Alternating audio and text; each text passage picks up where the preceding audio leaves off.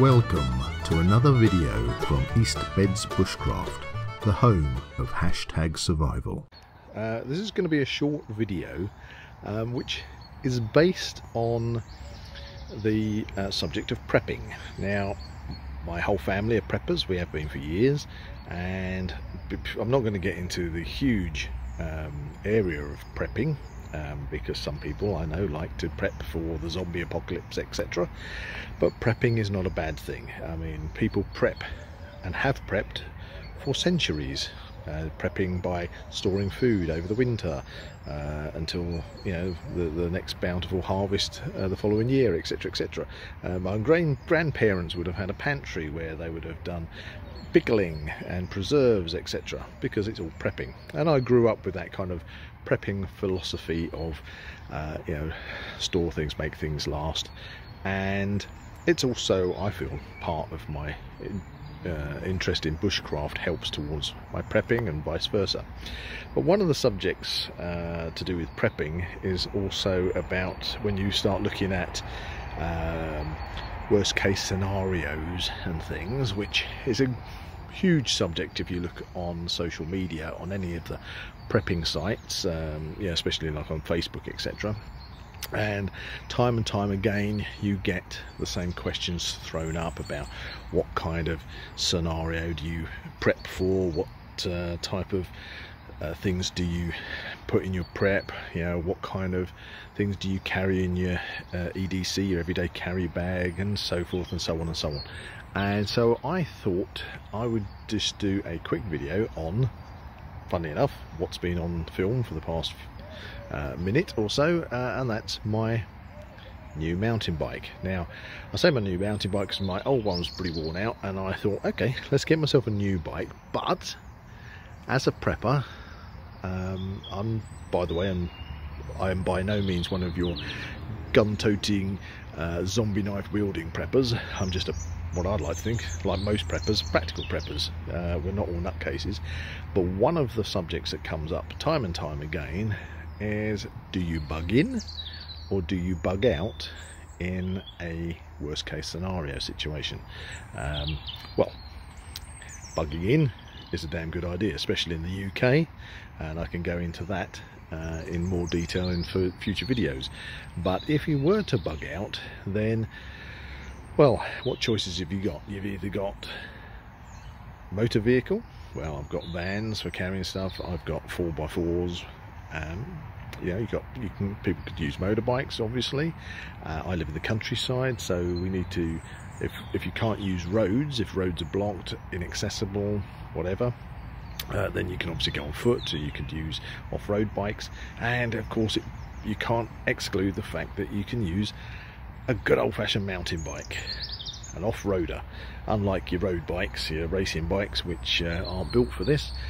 I love my mountain bike because it gets me out and about and on road and off road, and it's just superb. So I wanted to get a new one that would facilitate certain factors required in a bug out situation, and so this is the one I've gone for. So let's take a closer look. This is the Carrera Hellcat 29, which I got from Halfords. There are other stores you can get your bikes from. And so why did I choose this? Well, I thought it was a good price. Not to be funny, it was a good price. It turns out I think generally they come in around £350, which I'm by no means a professional mountain biker, so, you know, with your carbon fibre frames, etc, etc, and I don't know what, I need a good, I don't even know if this is a mid-range bike, but a good bike which is sturdy, not too heavy, and is going to last. That's the main thing. Now, the problem with bugging out and the problem with bikes is that you get punctures. There's certain ways you can get around that, and what drew me to the Carrera Hellcat was the fact that the tyres on this are, I'm going to swing this round, don't know if you can read this, they've got puncture protection. Okay, so what I was told is that the actual tyre itself, down the centre of the tyre, it reinforced to prevent puncture. And as well as that, I have got the tyres full of slime. If you're familiar with slime, it's like a sludge that you put in the tyres. If you get a puncture, then it a moderately, you know, not too tyre ripping puncture, it will fill it up and you can keep on going. So for a bug out bike, the tyres are very important, because hopefully, although I do carry a puncture repair kit, but I really don't want to have to repair tyres on the go if I don't have to. It's got that added tyre protection. Also chose this because it's front suspension. I had one with front and rear suspension before, but to be honest with you, I'm thinking it was just getting a bit too bouncy, having that rear suspension. And I've spoken to friends of mine that have both rear suspension and bikes without rear suspension, and I thought, no, let's go for one without rear suspension. And so that I've gone for this again, simply because it has no rear suspension. Also, one of the things that I liked, it's actually only got 16 gears on it instead of 21 or more. We'll just count this down here. We have, what we got, 1 2 3 4 5 6 7 8, yeah, 8 and 2 on the front. So excuse the mud, by the way, on the bike. Obviously I have been using it, which is great. Can't do a review if I haven't used the bike. And the 16 gears is fantastic. Where I live in the wonderful Shire of Bedfordshire, we don't have massive mountains, so you know, we're not having to deal with great altitudes when using the bike. Yes, we have hills, yeah, we have steep places now and again, but mostly around here it's reasonably flat. It's not as flat as Lincolnshire, but you know, 21 gears, no need. Overcomplicating things. 16, more than enough. And to be fair, around here I don't think I've used more than 3. Most of the time I don't even change the gear when I'm riding around in my local area. So benefits of this bike so far for me are the puncture proof tyres, 16 gears, and just the front suspension rather than having the rear suspension. Now this bike has also got something that I haven't had on my previous bikes, which are the disc brakes. Now I haven't had disc brakes on a bike before, but these aren't mechanical disc brakes. These are oil filled hydraulic brakes, so that's something new to me, and so far I'm finding them fantastic. I've noticed that the right one has got a little bit soft, so that needs to be sorted out when I take it back for a service. I could do it myself. I believe it's a very straightforward job of just taking this plug out, raising the bike up so that this is the highest point. You can get a reservoir which screws in, you put some mineral oil in, pump it till any excess air comes out of the line. That will start to then firm up, and then you release, remove the reservoir and replace the plug, and hey presto, your brakes are sorted. So that's only a very minor thing. And one other thing, saddles. The saddle on this, I hate bike saddles that are so hard that they give you a sore backside. For this one, I've actually found in recent years, I normally change the saddles. I'm not going to change this one because I actually think the saddle's really well made. It's actually comfortable. I've been riding it for about a month now, and no, I have not had a bike before which I haven't seriously considered changing the saddle on. So yeah, overall I am going to, at this present time, and this is early days, as a bug out bike or a bike just for your own personal leisure use, the Carrera Hellcat seems to be a pretty nice piece of kit. Solidly built. I've got no issues with it after riding it for a month. No, it's great. Nice wide handlebars. Handlebars are pretty wide on it. My other bike had a narrower bars. I'm going to put the handle extensions on it because I like to have the option to change my hand grip, because I don't know, personally I've got arthritic thumb joints, and I've also got a snapped ligament in one of my wrists, which I find that riding the bike can cause me a little bit of discomfort if I'm just staying in the same position. So inevitably, even on this new bike, I'm riding it in the normal position, and then I'm finding I'm dropping back and going into this position to try and just take some pressure off my wrist. Riding it, so I'm just literally holding it just there on the palm of the hand, just below the knuckles, and then going back into the full grip. And I do want to get the option for the handle grip here, and you can go right over the top, so you can have the lower and upper. So I'm going to get the bar extensions on this bike, because I think that will just be more comfortable for me for general riding. But so there you go. So if anybody is interested in getting the Hellcat, the Carrera Hellcat, there's the bad boy just there. So far so good. So as a bug out bike with your backpack on, your bug out pack, and wanting some transport that's more than your feet but not a motorized vehicle, that's what I've gone for. And I'll go do another review on this bike in 6 months, in a year, see how it's performed, see if it's true about the puncture-proof tyres, or whether in 6 months from now I'm saying that these are a joke, I keep getting punctures and it's like they're not making any difference. Well, we'll find out. I've got my fingers crossed. Hopefully the puncture protection on the tyres is going to do exactly what it says on the packet, and I'm going to have minimal maintenance on those tyres at all.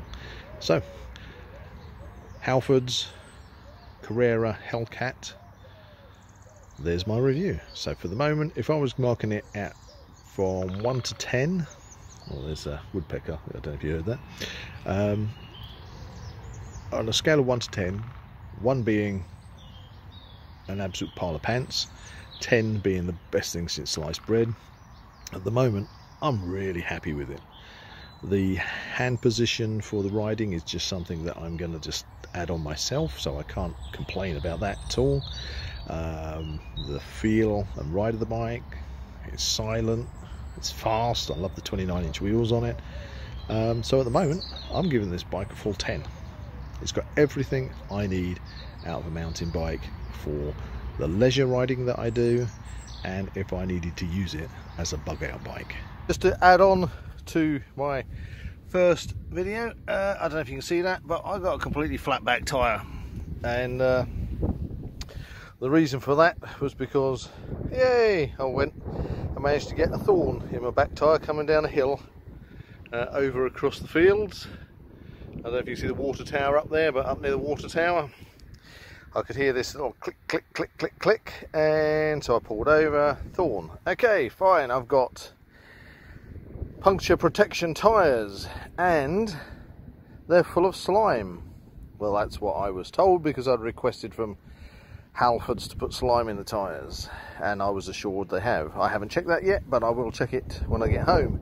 But I've not had a puncture happen quite so quickly or easily before when I've had tyres with slime in them, let alone these tyres that are meant to be puncture protected. Anywhoosie, there you go. Right, so I'm on my way back, walking back to Castle Rauderskeg, probably another kilometre. And the old adage of if you want a job doing, do it yourself comes to mind. I am going to obviously check my tyres when I get back, take the valves out and actually see if they did put any slime in the tyres. Now it's fair to say that although I got a thorn in the tyre, it was just off centre. Perhaps that just missed the tyre protection being just off centre of the tyre, but I still feel it went down much faster than I'm used to when a tyre's got slime in it. So when I get back, I'm going to pop the valves out and see if any green sludge comes out, which it should do. If not, I'm going to be a bit peed off with the Halfords that I went to. Now, the thing is, it's very straightforward for me to fix puncture, but this bike is say a month old, and it's meant to have unlimited puncture repairs on their sales pitch. So you feel obliged to take it back and get it done, even though it's a job I could probably have done myself in 10 minutes. But you know, I'm a bit peed, so We shall see, especially if there's no slime in the tyres. Right, catch you later. Back at base, and you can see how flat this tyre is. Well, it's as flat as a tyre can get. As far as the tyre stroke inner tube, I'm assuming this is an inner tube tyre.